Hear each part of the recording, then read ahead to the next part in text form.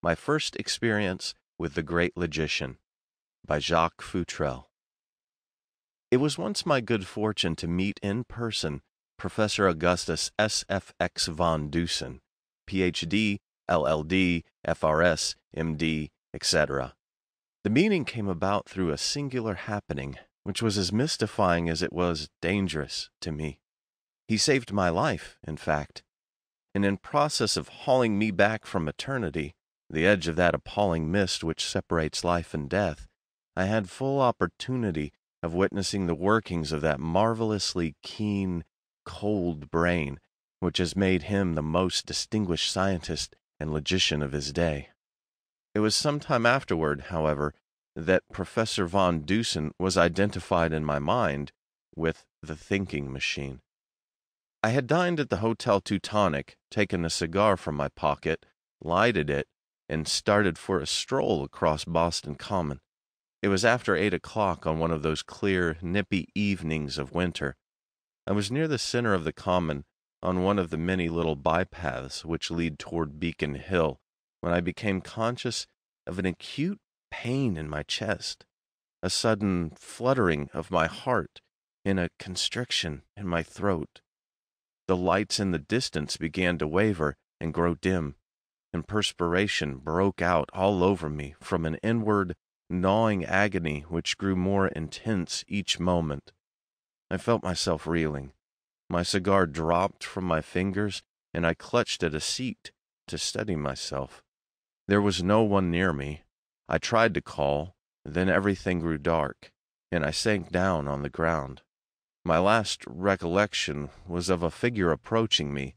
The last words I heard were a petulant, irritable, "Dear me!" Then I was lost to consciousness. When I recovered consciousness, I lay on a couch in a strange room. My eyes wandered weakly about and lingered with a certain childish interest on half a dozen spots which reflected glitteringly the light of an electric bulb set high up on one side. These bright spots, I came to realize after a moment, were metal parts of various instruments of a laboratory. For a time I lay helpless, listless, with trembling pulse and eardrums thumping. Then I heard steps approaching, and someone bent over and peered into my face. It was a man, but such a man as I had never seen before. A great shock of straw-yellow hair tumbled about a broad, high forehead, a small, wrinkled, querulous face, the face of an aged child, a pair of watery blue eyes squinting aggressively through thick spectacles, and a thin-lipped mouth as straight as the mark of a surgeon's knife, save for the drooping corners. My impression then was that it was some sort of hallucination, the distorted vagary of a disordered brain, but gradually my vision cleared, and the grip of slender fingers on my pulse made me realize the actuality of the apparition. "How do you feel?" The thin lips had opened just enough to let out the question. The tone was curt and belligerent, and the voice rasped unpleasantly. At the same time, the squint eyes were focused on mine with a steady, piercing glare that made me uneasy. I tried to answer, but my tongue refused to move. The gaze continued for an instant, then the man, the thinking machine, turned away and prepared a particularly vile-smelling concoction, which he poured into me. Then I was lost again. After a time, it might have been minutes or hours, I felt again the hand on my pulse, and again the thinking machine favored me with a glare. An hour later I was sitting up on the couch, with unclouded brain, and a heartbeat which was nearly normal. It was then I learned why Professor von Dusen, an eminent man of the sciences, had been dubbed the thinking machine. I understood firsthand how material muddles were so unfailingly dissipated by unadulterated, infallible logic. Remember that I had gone into that room, an inanimate thing, inert, unconscious, mentally and physically dead to all practical intents. beyond the point where I might have babbled any elucidating fact. And remember, too, please, that I didn't know, had not the faintest idea what had happened to me, beyond the fact that I had fallen unconscious. The thinking machine didn't ask questions, yet he supplied all the missing details, together with a host of personal, intimate things of which he could personally have had no knowledge. In other words, I was an abstruse problem, and he solved me. With head tilted back against the cushion of the chair, and such a head, with eyes unwaveringly turned upward and fingertips pressed idly together, he sat there, a strange, grotesque little figure in the midst of his laboratory apparatus. Not for a moment did he display the slightest interest in me personally. It was all as if I had been written down on a slate to be wiped off when I was solved. "Did this ever happen to you before?" he asked abruptly. "No," I replied. "What was it?" "You were poisoned," he said. "The poison was a deadly one, corrosive sublimate, or bichloride of mercury. The shock was very severe, but you will be all right and—" "Poisoned!" I exclaimed, aghast. "Who poisoned me? Why?" "You poisoned yourself," he replied testily. "It was your own carelessness. 9 out of 10 persons handled poison as if it was candy, and you are like all the rest." "But I couldn't have poisoned myself," I protested. "Why, I have had no occasion to handle poisons, not for I don't know how long." "I do know," he said. "It was nearly a year ago when you handled this, but corrosive sublimate is always dangerous." The tone irritated me. The impassive arrogance of the little man inflamed my reeling brain, and I am not sure that I did not shake my finger in his face. "If I was poisoned," I declared with some heat, "it was not my fault. Somebody gave it to me. Somebody tried to—" "You poisoned yourself," said the thinking machine again, impatiently. "You talk like a child." "How do you know I poisoned myself? How do you know I ever handled a poison? And how do you know it was a year ago, if I did?" The thinking machine regarded me coldly for an instant, and then those strange eyes of his wandered upward again.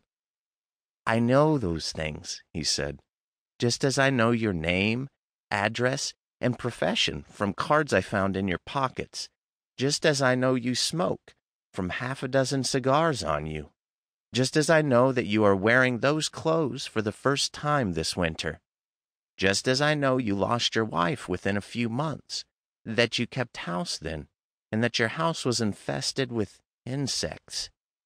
I know just as I know everything else, by the rules of inevitable logic." My head was whirling. I stared at him in blank astonishment. "But how do you know those things?" I insisted in bewilderment. "The average person of today," replied the scientist, "knows nothing unless it is written down and thrust under his nose. I happen to be a physician. I saw you fall and went to you, my first thought being of heart trouble.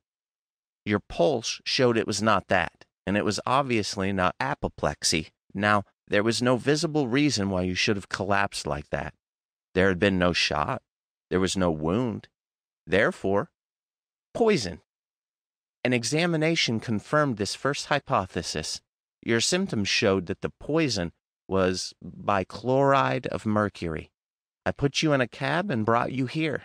From the fact that you were not dead then, I knew that your system had absorbed only a minute quantity of poison, a quantity so small that it demonstrated instantly that there had been no suicidal intent, and indicated, too, that no one else had administered it.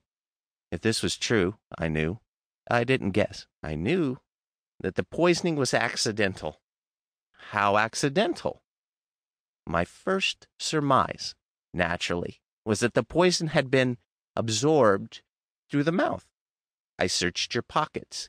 The only thing I found that you would have put into your mouth were the cigars." "Were they poisoned?" A test showed they were, all of them. With intent to kill? No, not enough poison was used. Was the poison a part of the gum used to bind the cigar? Possible, of course, but not probable. Then what? He lowered his eyes and squinted at me suddenly, aggressively. I shook my head and, as an afterthought, closed my gaping mouth. Perhaps you carried corrosive sublimate in your pocket. I didn't find any, but perhaps you once carried it. I tore out the coat pocket in which I found the cigars and subjected it to the test. At some time there had been corrosive sublimate, in the form of powder or crystals, in the pocket, and in some manner, perhaps because of an imperfection in the package, a minute quantity was loose in your pocket. Here was an answer to every question, and more, here was how the cigars were poisoned, and in combination with the tailor's tag inside your pocket, a short history of your life. Briefly, it was like this. Once you had corrosive sublimate in your pocket. For what purpose? First thought, to rid your home of insects. Second thought, if you were boarding, married or unmarried, the task of getting rid of the insects would have been left to the servant, and this would possibly have been the case if you had been living at home. So, I assumed for the instant that you were keeping house, and if keeping house, you were married. You bought the poison for use in your own house. Now, without an effort, naturally, I had you married and keeping house. Then what? The tailor's tag with your name and the date your clothing was made. 1 year and 3 months ago. It is winter clothing.